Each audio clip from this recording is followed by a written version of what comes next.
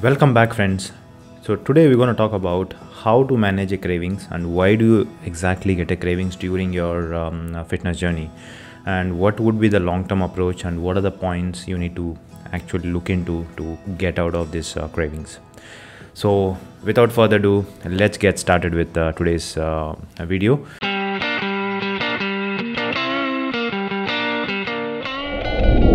My name is Arvind Padmaraju and I am a founder of Habbfit and Habbfit Lifestyle Hub. So we are in a mission of making 100k working professionals fit and healthy by following a sustainable habits. And also our longer term vision is to create a new breed of healthy and fit kids. So each one of us contribution is going to help them to build that foundation, and we become their role models on their own fitness and health routine. So let's first understand what is the important thing about the cravings, because anytime when you start a journey and because of some of the reasons, if you don't follow, if you don't understand your body, if you don't listen to your body, there is high chance of you going into a cravings attack during this journey. That's why it is very important for you to understand your body, your existing eating habits, your existing lifestyle. All of them has to be slowly and gradually has to be changed to attain your health and fitness goal. It is not about you just going on some kind of a fat diet or some kind of a very strict diet and some kind of a regressive workout and you attain a goal and go back to old habits. What it happens is it will put you into the loop of losing and gaining weight. So today in this video, I'm going to talk about what are the main reasons why you get a cravings, what happens into your body on a day-to-day basis. Cravings are normal. Cravings is something that your body is giving a signal to yourself that you are in a lack in energy, or your body is putting you into a energy consumption state. So some of the reasons why you get exactly cravings during the fat loss journey is, the first and foremost thing is you're not having a proper balanced meal. What does that mean?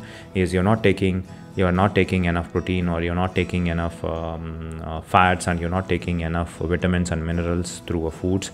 What happens is that will put you into a kind of a hunger state, because you're not giving the enough nutritions what your body is required. Basically, your mind and body is very well connected. So your mind actually keep checking on your body that whatever food you're eating, are you getting enough nutrition or not.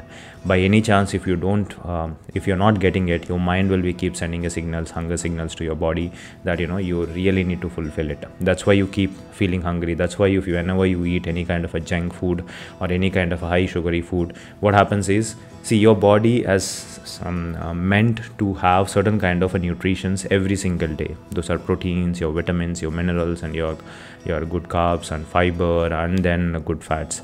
These things are required for you to perform each and every body part. If you're not giving them on a right amounts, what happens is your mind will be keep sending you signals. That is one of the main reason why you feel hungry. You need to make sure that whether your diet is in point or not. The second point is your insulin imbalance or your sugar imbalance. What happens is, whenever you take a food, when you take your high calorie food, your food get digested, especially with the simple carbs. That food will be digested and it will be converted into sugar and enter into a bloodstream. So what it does is it spikes up the sugar level, and there is something called pancreas in your body which thinks that sugar is high, and pancreas job is to maintain the insulin level. So it actually reduces to balance it out that you have excess energy. By this process, what happens is your body actually puts you into a low energy state again. So that's why if you see any kind of a simple carbs when you consume, you tend to eat more, and your body will get digested very fast, and again you put you into a hunger state. That is the second number. You need to check whether you have the insulin resistance or insulin imbalance. If you have, then accordingly you need to plan. You need to control the foods which actually spikes up your insulin. Try to focus to have complex carbs instead of simple carbs. Restrict the simple carbs, fat, especially the junk foods, high calorie foods as much as possible to avoid that. Or you can check whether you have any other insulin deficiencies or something. Third important thing is the sleep deprivation. So one of the most important thing is human body is meant to move more and rest well. So what happens is, if you don't take a proper sleep, if you don't give enough rest to your sleep, there is a hormonal imbalance, there is a hormonal changes happens into your body which releases a cortisol, is a stress hormone, and which actually triggers your hunger hormone, which will put you into a hunger state.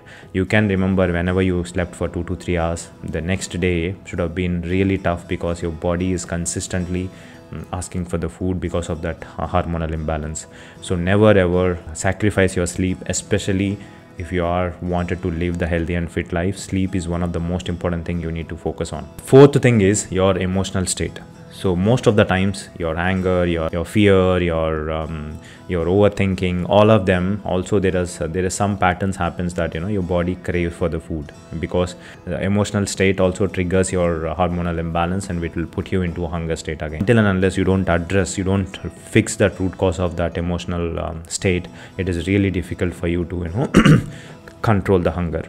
The next important point is your stress management. It could be a office, it could be a work, it could be your financial, it could be your family.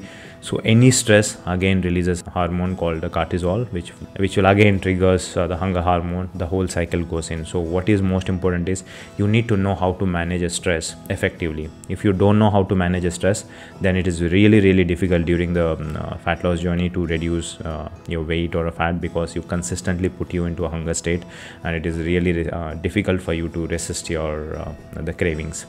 So it's not about you changing your foods, it is about you changing and fixing the root cause of the stress. What is a trigger for that stress? And sit with yourself, understand that stress triggers, and try to see how you can avoid those triggers in your body so that you get out of the stress. The next important thing is not having enough water. Our body doesn't understand the difference between thirst and hunger. So most of the times you are actually thirsty, but because of you drinking less water, you tend to eat more, and also it puts you into a cravings. So make sure that you hydrate well. This is one of the most important things people neglect. Drink enough water during your journey. Sixth point is you having a too much high sugary foods or high sodium foods. And also there is by eating this high sugary food, high salty foods, your body also puts you into a hunger state. So make sure that you limit. It's not about you completely getting rid of it. Limit the sodium and sugar intake, especially the raw sugar intake during this journey, to avoid the cravings. And also there is recently I have studied that any vitamin deficiencies will also put you into a cravings.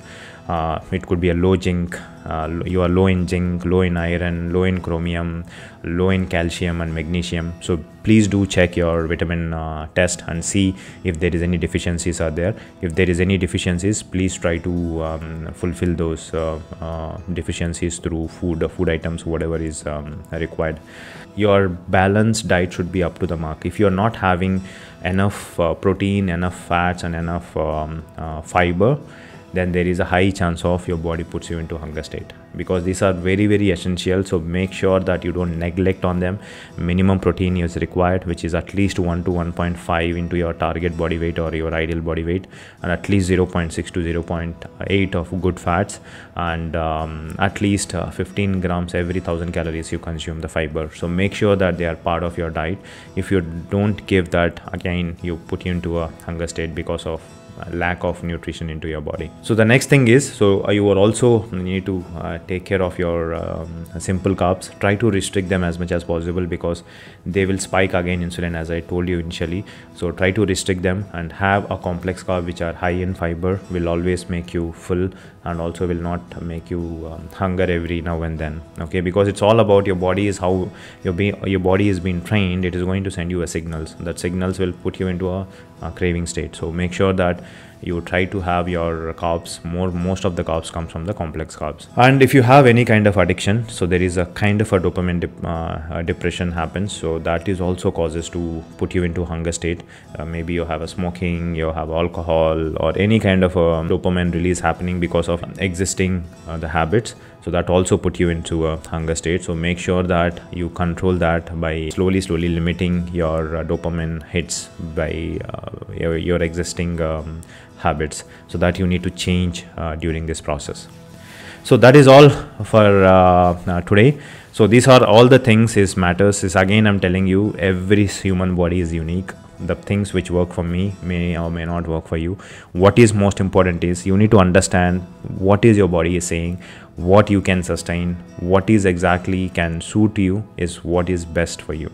So that is why what I have done is I have put across a free training on coming Saturday, which is around 11 o'clock Indian time. I will be talking about in detail about all the things like, how you can start a fitness journey, how you can create your own overall plan, and how you can become your own coach by just following that blueprint.